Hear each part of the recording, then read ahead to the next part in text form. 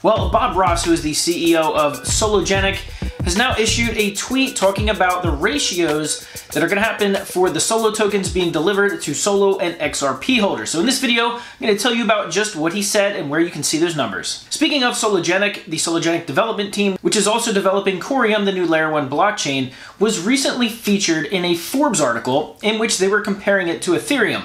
I'm going to tell you what this Forbes article actually said, because there's now a few things that Mr. Bob Ross should keep in mind when he's tweeting things. I'm going to tell you what a comparison is, because I'm going to tell you what Elon Musk did a long time ago that may have gotten him in some trouble. And speaking of more CEOs in the crypto world, Brian Armstrong, the CEO of Coinbase, recently purchased a house in LA. He paid a whopping $133 million for it. I've seen pictures, I've seen videos. Honestly, it doesn't look like it's worth it to me. But hey, if you created a $50 billion company, you can do with the money what you wish. Hey everyone, my name is Randy and welcome back to the Late Night Grind. Right now I'm covering the Ripple versus the SEC case, as well as other cryptocurrency news, investment markets, and personal finance. So if any or all those topics interest you, make sure you hit the subscribe button, join the Late Night Grind community, and don't forget to hit that bell notification icon so YouTube will send you a notification when I release a new video. And if you want to support the channel, best thing you can do, smash the thumbs up button and watch this video all the way to the end. Those really are, according to statistics, the best thing you can do to support a YouTube channel. So if you do that, I'd greatly appreciate it.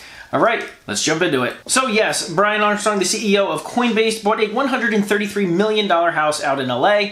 And I have seen some of the pictures, and it does feature amazing things like tennis courts, a huge infinity pool, an incredible view. It's actually 4 acres in LA, which is basically a gold mine, with a view overlooking LA. Now, I know that's considered top quality real estate, but $133 million, do you know how many Bored Ape NFTs you could buy for that? But seriously though, he does have 20% equity in a $50 billion company that he spent the last 10 years creating. So he's gonna do with his money what he wishes. And speaking of CEOs and new crypto companies, Coreum, which is the new brainchild of the Sologenic development team, has recently been featured in a Forbes article. Now, I took a look at this article and it really interested me because of one thing specifically, because it was compared to Ethereum. In fact, several times in the article, it was called the Ethereum killer and how people are labeling it an Ethereum killer.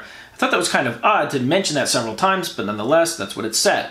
It specifically was going after the gas fees, the transaction fees that are going on the Ethereum network. It mentioned how just in the past year alone, it's actually exploded over 2,300%, just the transaction fees. Basically went on to say how Coreum fixed this. Talks about how Coreum has a built-in fee stabilizing mechanism, which Ethereum does not. In fact, it basically works the polar opposite of Ethereum. And it talks about things like its ability to transact 7,000 transactions per second, how its carbon footprint is about 99% less than its competitors, specifically Ethereum. And a lot of those talking points sound familiar because that's actually a lot of the talking points that the XRP ledger and Ripple constantly talk about. And speaking of Ripple, you got to keep in mind that this new blockchain Coreum actually features 2 former Ripple employees that were product development managers. They're now on the Coreum board of advisors. Now, a lot of this sounds very good for Coreum, including all these airdrops that are going to give this blockchain even more exposure. But here's one thing that Bob Ross needs to keep in mind and maybe be a little bit careful about, because he tweeted out this Forbes article, and as he should. However, he followed that up with, and that he believes that because of all of these essentially selling points, all of these use cases with Coreum compared to something like Ethereum, he thinks that the Coreum coin will be selling or trading for double digits come airdrop time. Now, the first of the airdrops actually happens in January. But he needs to be careful because this is what got Elon Musk in trouble years ago.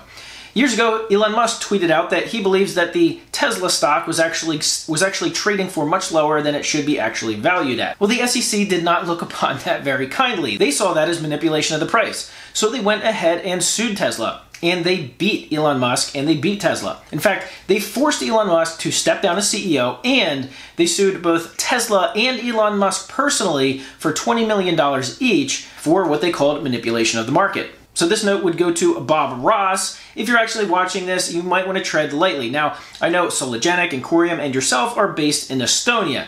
Their SEC laws might be different from the ones in the US. However, it might be a good idea to steer clear of predicting what tokens may or may not sell for in the future, especially as a CEO. You might want to leave that to us YouTubers. Now, what have XRP holders and Solo holders been waiting for well, a week now, for 11 days now? Well, Bob Ross said on January 25th, Christmas Day, that within 7 days, XRP holders and Solo holders will be hearing the ratio, just how much Solo tokens will be delivered per Solo and per XRP. Well, 7 days came and went, 8 days, 9 days, 10 days came and went. I tweeted at them several times.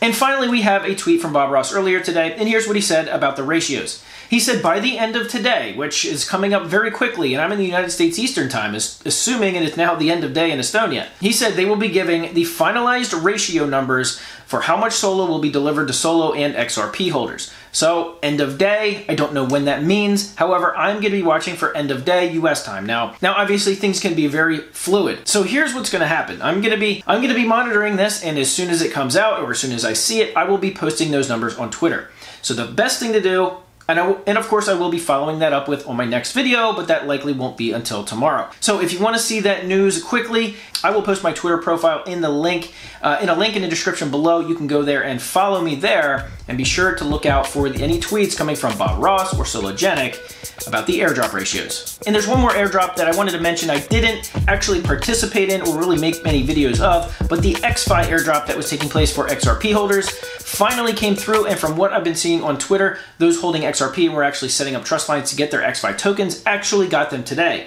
Some say that it was an accurate airdrop and they got what they expected. Others say it was dramatically less than what they expected. So I don't have any word on what may or may not have gone wrong with that. However, if you were expecting XFi tokens, you might want to go check your accounts because supposedly they should be there. Thanks again for giving this video a big thumbs up, for watching all the way to the end. As always, I'll see you guys on the next video.